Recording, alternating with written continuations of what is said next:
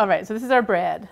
Now that's an odd piece of bread. Well, you can buy it like this. Sometimes you can get it like this. If you can't get it, go to your local bakery and have them slice it the opposite way that they normally do. So you just say, I'd like a loaf of bread, slice it horizontal. Exactly. Okay. Now the only thing with that is when you get it home, you actually have to cut off all the crusts because they don't obviously do that for you. So this is nice that it's already done. Okay. There's tons of things you can put in this. It's really up to your own imagination, but we're going to have some fun today and make some whimsical sandwiches with our blue cream cheese. Oh, I just thought it had gone bad. No, it's just your regular spreadable cream cheese, a little bit of food coloring. Any color? Any color. Okay. What we want to do is we sort of want to just flatten this just a little bit so when we roll it, it's not so thick. So you're going to use your rolling pin. Move it, move it. Perfect. I'm not doing this too hard, people. That's perfect. Okay, so we're going to use our fancy offset spatula here. So you're going to put it on that way, but then you're going to spread with the bottom of the spatula. Yep. Could I have a compliment at how well I'm doing this? That's actually beautiful. Yeah, there you go. Thank you very much. Okay, so you're going to take the olives and you're going to actually just line them up all across the edge there. So they're going to face the other way. Because we're going to a 50-50 chance. Because we're going to roll them this way, so you want to see the pimento in it when you slice it. Oh, okay. Okay. Like Perfect. That. All right, this is where the fun begins. Okay. So you're going to roll it away from yourself. Okay. Yeah, excellent. Now just tuck that piece of bread under. Okay, now keep rolling.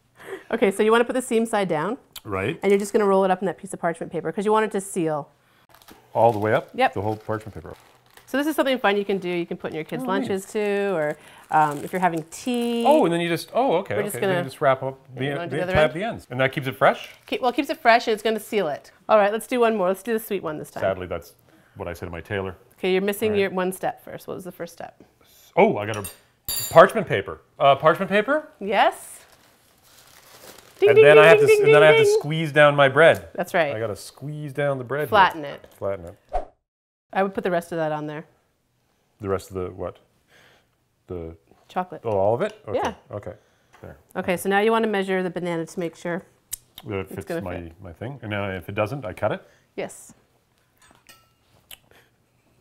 Is there a way I should cut it before we do?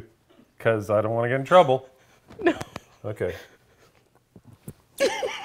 What is so funny? What? Everything I do, you mock. Oh. There we go. Perfect. You know, I don't know what I'm doing that's so funny. Honestly, I'm just doing what you told me to do. You're freaking me out because I feel like I'm doing something dirty. Okay, squeeze my ends. Okay.